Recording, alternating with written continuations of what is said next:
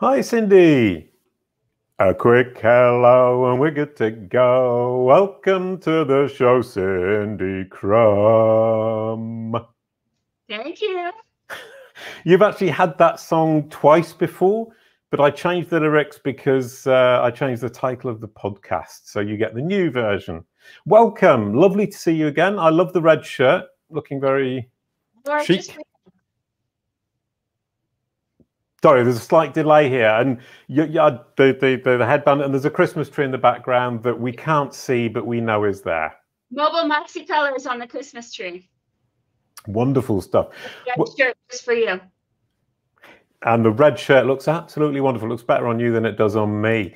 Right, let's get going. I'm going to start off, as I always do, with a little bit of a brand SERP analysis. This is the Kalicube tool looking at your brand SERP where you've got a good amount of control and it's qualitatively pretty good. You got your Twitter boxes, you've got a lovely knowledge panel. That's Kalicube measuring you in the US. I looked at you in the UK, Australia and New Zealand, and it's exactly the same. So you're standardized, if I might say so, across the world. And then this is what I like, is the knowledge panel. You've got a delightful knowledge panel, and I literally got in it a couple of weeks ago. I cheated my way in, and now you're associated with Bastian Grimm, Rand Fishkin, Marty Weintraub, who we were talking about a moment ago, and myself. These are some favorite people. Lovely people. Yeah, I found that the people I've got in my knowledge panel, it's you and Bill Slawski, Rand Fishkin, and Hamlet Batista. Some of my favorite people too. It's a really nice kind of club. And here we have it in French. I'll bet you've never seen your knowledge panel in French, or maybe you have. I'm betting, because I was hoping that you've never seen it in French. This description comes from Search Y, which is a local organization. You were speaking at Search Y, which was absolutely delightful, talking about Switzerland and multilingual problems with mixed up browsers and different language versions that all get mixed up, and my head hurt a lot at the end of it. And how did your picture is different in this knowledge graph than the other one? Did you do something clever? No, it's probably completely the opposite. I probably didn't do something that I should have done. The French version understands me differently, and I don't know why. I need to figure that out. Next up, I looked at your brand SERP in YouTube. Now, we're a covered upper, so anybody watching the video will see that the version in France has got SEO Camp, which is another conference that we invited you to. And the similarity is just the big data interview from 6 years ago, which seems pretty old. So YouTube appears to be pretty out of date. And then I looked at this because we're going to be talking about MobileMoxie, and this is the segue, my incredibly brilliant segue. And I was researching it because I thought, what questions can I ask about the MoxieScore? So I looked up what is MoxieScore. Number one, this event has got the feature snippet. Number two, there's no information about it, so I couldn't cheat sheet my way through this. So we're going to actually have to ask you, Cindy, since I couldn't find out what the MoxieScore is, what is the MoxieScore? It's new. That's why you couldn't find anything about it. It's new and exciting. We've just launched it, and the idea of the MoxieScore, since we're doing something similar to what Kalicube is doing, but different. When you put in a query with a country and a language, we get the whole SERP, mobile SERP, and we're about to add desktop SERP, and we parse it, and we parse everything, including ads and knowledge graph and everything that we call hosted inclusions, which is the Google-y stuff, right? That you wouldn't know is there if you were just looking at the Search Console, right? But it takes up a lot of space. So we have the MoxieScore because we are trying to kind of evolve how SEOs think about their job and get it closer to this idea of SEO is marketing, and it's branding, and it's all of these things that fits well there. So we, as a company, decided that it's no longer just about tracking the rankings of one domain. That's not fair, and that's not representative of a good job. A good job for a brand or even for a specific product query would be for you to own that SERP, whether that, and not just ranking number one, because number one is sometimes halfway down the page. So SEO is changing and we want to keep up with that. So we let you claim things and save them to your brand profile. So if your if your Twitter account is there, you can claim it. If an article that you wrote on another domain is there, claim it. If that's your knowledge graph, claim it. Whatever, we let you claim anything that's on the SERP as you. And so the MoxieScore is how much of this SERP is you. And then we could track it over time. Did your MoxieScore go up or down? Right. Okay. Sorry. And that's on a keyword by keyword basis. I mean, when you were saying it's similar to Kalicube, but not the same, which is a lovely phrase. Kalicube's only interested in what appears when somebody searches your brand name, whereas you're saying how much does your brand own of any given generic term? Yeah, in any country, in any language. And because those settings, as you know, are important. And I think a lot of the SEO tools are missing that detail. And we pride ourselves in being like truth and reality rather than aggregates and estimates. Because I think like the idea is like if your boss, if you have a ranking report or anything that says you're in position 3 and your boss walks in and says, no, we're not, we're in position 5. I just checked. We want you to be prepared for that and not get left out and not have to sing and dance and like talk your way out of that, because that's a really uncomfortable situation. Yeah, I mean, sorry, just to get in, one of the hardest things is to explain to somebody when you say we're number 3 because this tool says we're number 3. Explain to them that's actually number 3 in the blue links, but there's all this other stuff above it, and that's incredibly difficult to explain. Exactly, and so we're trying to give people an option where they can say yes, aggregates still matter.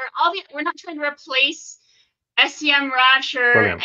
the other ones. We just want to have a backup, because if you know your boss has this phone and searches from this location or anyone else, you know, customer, whatever, we want you to actually know what reality looks like and not just trust the scores that are aggregated from all places that do the search and all devices, or even if they're split by mobile, tablet, and desktop, they're an aggregate, an estimate, and we aggregate or estimate or extrapolation, and we want to get closer to a truth or a reality.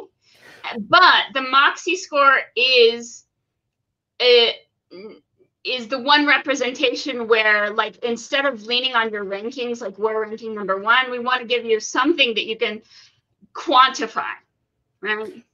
Right, and it's on a SERP by SERP basis, so it's result by result. Now, as with all these other kind of tools, isn't there a problem of digging too deep into the details and getting lost in those details? Is there any kind of solution to that? I mean, brand SERPs is easy. I've just got to look at all the countries, but that's still 240 results, and mobile and desktop and different languages, and that's already blown my mind.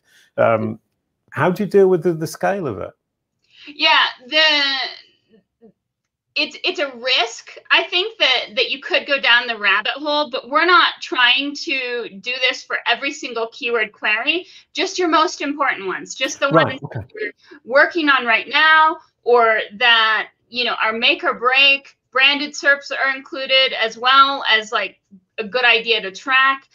Things that might be a HR risk or a public relations thing, if you're doing any kind of SEO, public relations, and, you know, getting bad stuff out of the SERP. So it's not, like I said, it's not meant to replace the massive tracking every single keyword in every single country. It's just meant as a reality check and a backup or a deeper information for your biggest queries. Okay, I mean, yeah, so now I understand it's supplemental to all this other stuff. You say, okay, we've got all the tracking we've always been using. Everybody's happy with that, more or less. We have specific queries that are really important, and that can be head queries or branded queries or the brand SERP itself, which means we're kind of competing as well. A little bit. Yeah. Oh, no, how terrible. I mean, I think the competition ends by the fact that I'm never going to come off the brand SERPs, because I already found that there's so much to look at in brand SERPs that I don't have time. I would love to look at loads of other stuff. I just don't have the time. Sorry, go ahead. Oh, it's a lot. I'm agreeing with you. It's a lot. So, but we're also trying to get a couple other aggregate scores in there. So for instance, we are gonna, right now we take all of the Google things individually, but we're about to add a metric that's like how much of this SERP is owned by Google. So how much is knowledge graph, map pack, anything that's not a blue link. So sorry, excuse me, which means you're going to end up with a kind of on SERP SEO measurement, i.e. when is Google not sending us or sending people to us, all those map packs, the knowledge panels, which I absolutely love. So you're going to actually have multiple measurements. Is how much do I control? How much is Google stuff that is never going to send me traffic, and how much is actually stuff that's going to pull in traffic for me? Yeah. Yep. And so we have the MoxieScore, which is you and how great you are, and then there's the MessScore, which is like how hard is mess is like, oh my God, this SERP is a mess and we could never rank in here, or if we rank in here, it's going to be really hard. Sorry, you're saying the word mess, M-E-S-S. Yeah, mess. Do you mean mess as in multiple different types of results because of ambiguity? Or mess in terms of you don't think that Google's built a decent SERP? It's more of a, we're actually, you make a good point. We're looking for a new name for this one, but it's basically like how hard is it to rank in this SERP? And if it's like 90% owned by Google and the other 4% is ads, and you've got 6% to work with, then we're going to say this SERP is a mess. Maybe focus on other queries. Right. Okay. I had a really interesting experience with MyPosio, which is a French company similar to SEMrush who do tracking, and they're obsessed by how much you control. They go for how much, and they break it down into different blocks, and it's a really, really lovely system. And one of the things that I was doing, I was looking into MOTs, very boring topic, but it was to point out to my client that on the really short head queries, because it's ambiguous, they actually are only competing for 2 of the 10 theoretical spots. Yeah. And what was really nice is that I could open, thanks to MyPosio, I could open their eyes to the fact that they aren't realistically competing for it. Yeah. And on the very local ones, they could compete. And it is really saying, actually, I mean, I'm not kind of sure. It obviously breaks down differently by industry. How do you deal with that? Because obviously in this industry, it was very specific. Yeah, so that's one of the reasons that we wanted to track the MoxieScore and the MessScore, because it's easier to have high Moxie on a really low volume or low competitive query. So that's why we wanted to have the 2 metrics is I'm killing it on this query and it's a tough query, or it's not a tough query, right? Like if I wanted to own Cindy Krum wears a red shirt with Jason Barnard as a query, I could do that. And I could have like killer Moxie on that if I really tried, but it doesn't matter, right? And so, sure. Yeah, I mean, with something like, I mean, Lily Ray was using the example of, I think it was red shoes. I use yellow door because yellow door is such there are loads of companies called yellow door, and I've never understood why. So when I track yellow door as a brand SERP, it's incredibly confused, but it's confused because there are multiple companies, but also multiple kind of ambiguous. I mean, am I looking for a picture of a yellow door, a video of a yellow door, or a song called The Yellow Door, or a movie called The Yellow Door? And coming back to your thing of mess, you were looking for something. Muddle, wouldn't muddle do it? It's a muddle. It's a muddle, maybe. Let me write that down. I think what we've just done is moved the needle a tiny bit forward, but there's definitely more work to be done on finding that name. But it's a muddle, not in the sense that it isn't good, which is what I suggested earlier on. It's a muddle in the sense that there's a lot of different things competing and there's very little space for you. Yeah, there's no space for you. That's really what it means. Right, yeah, and isn't that more queries than we actually think? I mean, especially short head queries that everybody obsesses about. Yeah. Question then, is that a way to get the boss to stop doing our heads in about the short head queries, to say actually there's no point? There's no point. Yeah, that you want to know when there's no point, so you're not banging your head against the wall. Yeah, brilliant. I had the example years ago of a local business who wanted to rank #1 for paint. And you go, and if you rank #1 nationally in France for the word paint, even if you get #1 for paint, and you get all the orders that you expect from paint, which you probably wouldn't because it's such an ambiguous query, how could you possibly fulfill all the orders? You're a tiny shop in a small street in a small town in the south of France, and people don't hear that. Yeah. So we're trying to kind of revolutionize or modernize how SEOs are thinking about their job by letting them claim everything that they own rather than just tying success back to one domain and blue links, but also getting a realistic idea of how easy or hard it's gonna be to improve a ranking or get something on the first page and stuff like that. And one of the things that I think is important is we're giving everything that's in the SERP an actual rank, and then we put that right next to the traditional rank. So you can see all the things that aren't counted by most of the tools when they tell you a rank. What do you mean by actual rank? You mean a pixel rank? Well, we have the pixel height. Yes, we have that metric as well. But the actual rank is just like, this is the first thing on the page, which is an ad.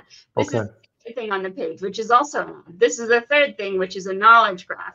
And so all of those, like, we want to look at the real deal and see what's pushing stuff down. Because, like, let's say we have an actual rank of 5, but a traditional rank of 1. Is that something we feel good about? Or is that something where we say, hey, the game here is really in PPC and maybe we need to just displace one of those 4 PPC ads? Right, yeah. And then you've got a third thing, obviously, which you mentioned, is the pixel rank, which is if you've got a Google map pack, you could potentially be traditionally #1, actually #5, and pixel 1562 because the map pack is so phenomenally big.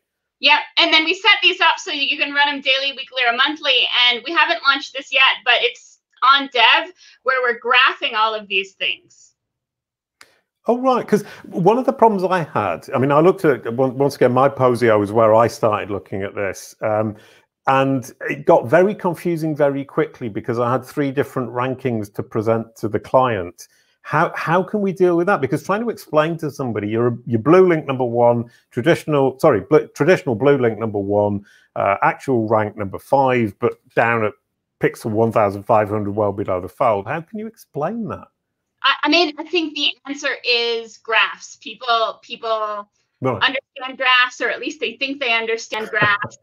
And as SEOs, we definitely should understand graphs, but then also having the data and the reality style metrics to back it up.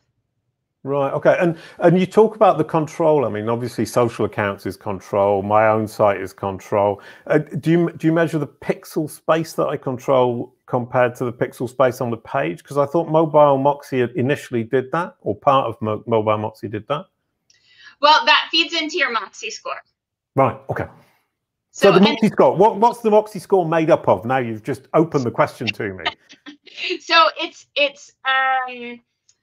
it's a score based on how much you control. So you have to go in and claim things if they're you. When we do an intake, when we set up a new account, we try and get you to put in your Facebook and your Twitter and your LinkedIn so that we can already catch those. But then if there's a website, we show a question mark and we let you claim it if it's you. And so that can mean, like, let's say you're a restaurant and you got in a top 10 list and that top 10 list is ranking. That's up to you whether you want to claim that or not. Is that competitive or is that positive? Because I think there's a lot of missing discussion on bidirectionality, right? Sometimes things can be good and bad or bad, right? Just because, so we let you claim that. That's up to the SEO or the business owner. But the MoxieScore takes into account what's you and how hard was it to get, how much pixel space does it take up, and how high is it on the page. Right. Okay. And then that gives you just one number that you can communicate, and all the details. You communicate that to your boss, and then all the details is what you need to worry about. Right. So it's a number out of 100, just like a school test. The more of the SERP you have, the closer you are to 100. If you have nothing on the SERP or haven't claimed anything, then your MoxieScore is 0. So it only really works if you really want to set up the brand profile and claim things. But it does give you a little bit of flexibility as to deciding, is this good for me because I mentioned, or is it not good enough and we don't want to claim it as a success? Well, I mean, one of the problems I think we all have is we're lazy, and we kind of think, oh, I should just be able to go in and it would immediately recognize what I control, what I don't. And even just clicking on things as I claim is something that a lot of people won't do, is that setup, which is a mistake. Well, I mean, I get it. And we have an intake wizard to try and help with that. And so, for instance, we can ingest, or soon we'll be able to ingest a GMB, so we'll know every single time it's you in a map pack, or so you don't have to claim all of those. We can get your knowledge graph in the intake wizard. But remember that hopefully, if you're doing a good job with SEO, these things are going to evolve, and you're going to get new mentions, new links, new features, stuff like that. So we just want to make it easy once you're set up to add these new things. Right. Okay. Right. Well, two questions. Well, the first one is the knowledge panel. How much control do you think people have over their own knowledge panel? That's obviously a brand SERP question in particular. Well, I mean, you know more about this, but I would say, I'm intrigued because you mentioned it as something you can claim as your own. Yeah. Shouldn't you be able to? Like your business, this is me. Your personal knowledge graph, this is me. Right. Okay. So it's a question of this is talking about me rather than I control it. Yeah. Right. Okay, mate. Sorry, I was misunderstanding very slightly kind of what it is you were talking about, because Kalicube's all about control and quality rather than actually is it talking about the brand. Because on brand SERPs, except for the ambiguous ones, we're always talking about the brand. So the question of is it about me is redundant, as it were. And the second question is, I was talking to somebody, I can't remember the name of the company, and I hate myself for it, but he's somebody who comes from marketing who's doing something quite similar, but looking into the page behind the result and saying, is the brand mentioned in the page behind the result? Which would... We have that in a different tool. Right, okay, go ahead. Oh, that tool is called the Pagescope. And so you can put in your top pages or your top page templates that you want to evaluate. We capture the source code, the rendered source code. We have a diff checker, and we're about to add natural language API onto that, so we can lift all the text and get all the entities out of it. So you're looking at mentions, well, obviously entities, and then obviously mentions in the page behind it, but it's not part of the MoxieScore. No, it's separate. Okay, and the use is completely different for you? The use there is like tracking changes. So for instance, the obvious use case would be like, I want to track, let's say you're at a huge company and you're the lead SEO, but that doesn't mean anything to the release schedule, and the developers change whatever they want whenever they want. Right. So you want to see track changes to the homepage over time. Right. So you set up the homepage, we capture the code, we can show you the diff checker on a single snapshot, and then we're about to launch a comparative, what changed between the code today and 2 weeks ago.